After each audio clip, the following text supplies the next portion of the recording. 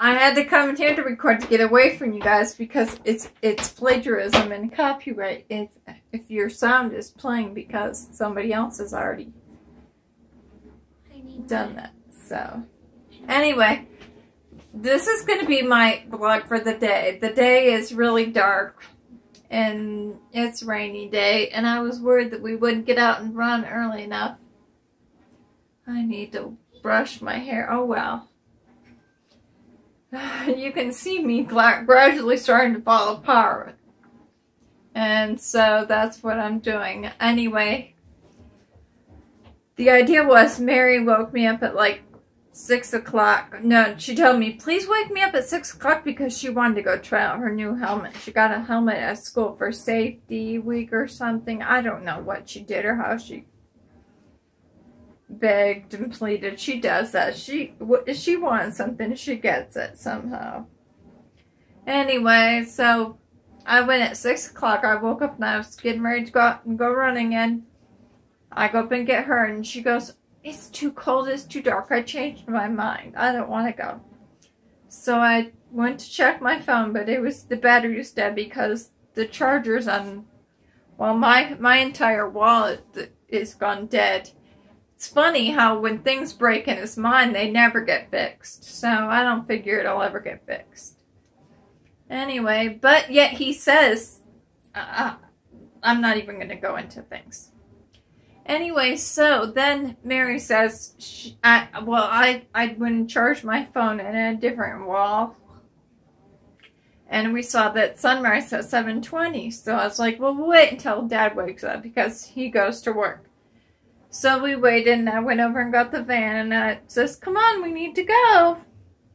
And she says she didn't want to go. So now I was like, okay, I see what's going on here. You are not going to get the choice. That is what we do. So when she started running, then she decided it wasn't so bad. And although she wanted to ride her bike, and we went over and I picked up her bike and put it in the van, then she didn't want her bike because it's a little kid's bike. Okay, so now she needs a new bike. She probably does admittedly. She is a lot taller, and her knees probably hit the handlebars, so we'll see. Anyway, then we went running, and we came back, and I saw a picture of my little niece. It was my sister's daughter, and she had crazy hair, so I made a Beethoven wig. But when I tried on it looked like, Mary says I look like, Grandma. And I thought it looked more like Albert Einstein because I wanted the hair to be a little crazy. And on accident, I got it too crazy. But I was gonna, like, you know how you take the strands of yarn and you brush them out and make it look like hair? I was gonna do that, but I don't even have to. There's so much just going everywhere. Maybe I should go get it really quick.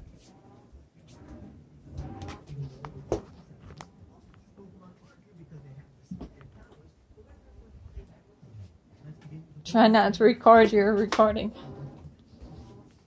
Okay, well, can you see how it's really crazy? Anyway, and I tried kind of patting it down and stuff, and I was like, oh, so that's why Einstein had crazy hair. My hair, because I never brush my hair or do anything either. I just get up and go and do my stuff. And by the end of the day, I usually look fine. It's just from sleeping on my hair. And it looks a little messed up in the back. But how messy can your hair get when it's just a simple bob, huh? Anyway, and then when I was looking at other stuff on Instagram, I saw Mary had drawn a picture of a shaman, which is a Pokemon that my oldest daughter really likes. So, and then I was like, oh, I can make a shaman wig. And Mary's determined now she's going to be Pikachu. Because we made that costume a long time ago. And I'm going to wear the shaman wig and be a shaman. Then we'll match. And that's a pretty good idea, actually. Because that way I won't have to have any costume. I'll just put that wig on. And what I'm going to do is have it be like green hair, like green wig. With a pink flower and some yellow dots. I don't know what the yellow dots are, but Mary's drawing has yellow dots, so I'm not a really visual person anyway, so Anyway, that was our day for today.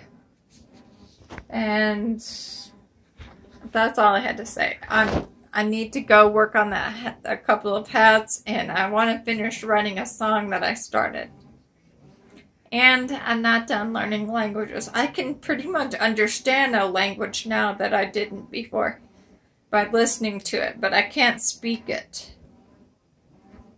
Then again, I just have an ease with understanding languages. When people speak another language, I have to remind myself, wait, I don't understand that language. But it was funny. Let me tell you a really quick funny story, just because it is kind of funny. Starts after 5.5 minutes. Okay. The story was that when I was a little kid, I was watching a Muppet movie. Muppets Take Manhattan or something. I don't know what it was, but in the movie, somehow they ended up in England or London or somewhere. And somebody came up and was speaking to them, and they had an English accent. I thought it was a foreign language, and I could understand a foreign language. Or maybe it's Irish or something. But it was a different accent anyway. And I got so excited. I was babysitting at the time, so there was nobody to tell. But when I got home, I was so excited to tell everyone. No one really listened because it's just another one of Melissa's stories. Anyway, but I thought, oh, I can understand other languages and I can speak. And I would try saying the words that they say. And I was like, that's in another country. So I was like, I can understand languages in another country, and I can speak another language now. That's funny because they speak the same language we do, and they just have a different dialect. Ironically, Joseph's teacher asked me what country I was from. No, she didn't. She didn't say that. I was confusing a couple of people asked me in college what country I was from. And then that was at Ole Miss. When I was at the community college, people asked me if I was from France. And I'm like, no. Anyway, because at that time, I really disliked France. I'm just slowly accepting maybe it's okay. But up to then, I'd really, really, really disliked France altogether. But my brother lived in France for a number of years. Bordeaux, France, and my mom was an exchange student in Belgium, and she spoke French. And another brother lived in Switzerland, and he spoke French. And I was taking French. I started taking French in high school. But then after about a year, I quit and I took Spanish. And in college, I took German. Anyway, it's interesting. So, what was I talking about? Who knows? My brain is scattered.